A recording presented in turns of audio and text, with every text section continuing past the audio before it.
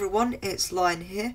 Today I'm showcasing my latest creation, and that is this Lego tennis racket. It's based off of a Wilson tennis racket, and it's based off of a design built by Chris McVeigh, who is also a very talented builder. You may have seen his Instagram account called PowerPig. I definitely recommend checking him out because he does make a lot of really cool creations, and this one is based off of one of his.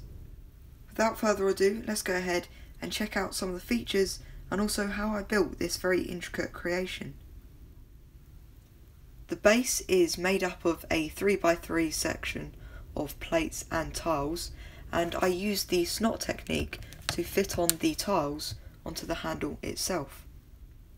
Moving up, you'll notice that I've built the main frame for the tennis racket onto these two parts over here. I'm not sure what they're exactly called, but you'll see that they've got their bar there, and that allows me to fit on those plates that have the horizontal clip.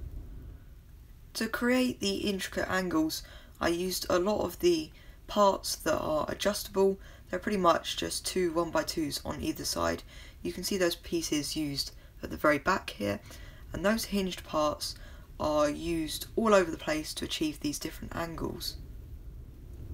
You can also see how the angles lined up with the jumper plates over here as well.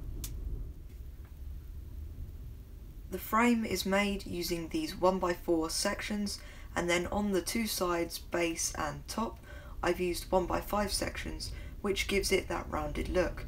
That's also where the strings are fitted into, meaning that the rest of the strings are sort of self-supported on each other in that cross-hatch method to give it strength and also the classic tennis racket look. On the side, I also built this little tennis ball using one of the techniques from one of my previous videos. I like how proportionate it is to the racket, which I think is what also makes it more realistic. There will be more information about this MOC on my website, so make sure to go check that out, but that is all I have for today's video, so until next time, thanks for watching.